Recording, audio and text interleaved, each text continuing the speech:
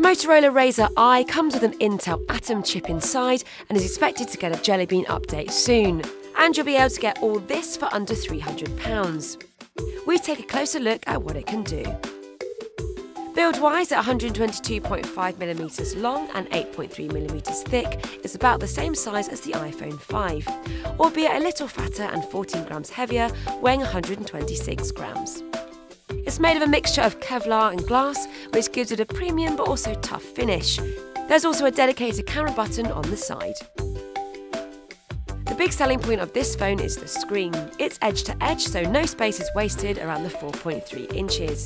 The resolution is 540 by 960 with a pixel density of 256. It's also Super AMOLED, so blacks look very black and colours pop out from the screen. The Razr i is one of the first Intel inside phones to come to the UK, with a single-core chip clocking at 2 GHz. The 2100 mAh battery, coupled with the modestly sized screen, means power is definitely not a problem, despite the fast processor, giving us about 30 hours of usage before it died. The handset ships with Android Ice Cream Sandwich, with a Jelly Bean update expected very soon, and Motorola have added their own skin over the top. On the home screen, you also get 3 useful bubble widgets that work as shortcuts for utility apps like the clock. There's multiple home screens to load up with what you want, and then swiping to the right brings up a handy page management system.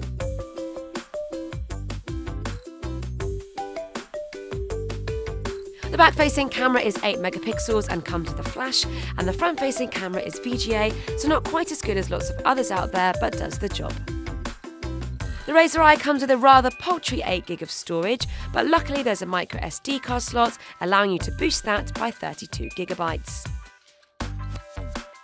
All in all then, the Razr i is a very decent phone.